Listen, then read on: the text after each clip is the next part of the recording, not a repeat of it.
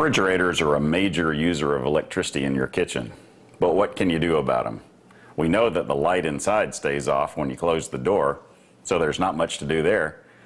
But we can do some things to make refrigerators more efficient. First thing, check the temperature settings. A refrigerator ought to be at about 37 degrees. Any colder than that and we're just spending extra money. Freezer, a setting of about 0 degrees is perfectly fine. It'll keep your ice cream nice and cold. Look for the condition of the door seals here.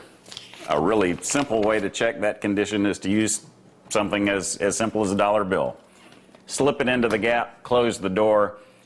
If the dollar bill falls out or it meets with very little resistance as you pull it out, time to change those seals. You're wasting energy.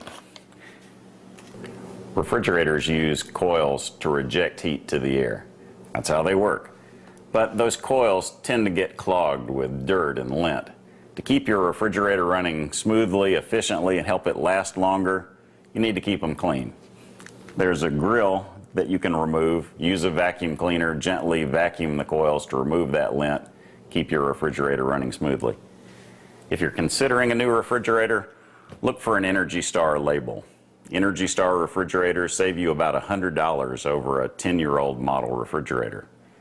If you've got an old refrigerator sitting in the basement, sitting in your garage, and it's still plugged in and you're not really using it, it's costing you money, probably about $150 or more a year. Unplug it.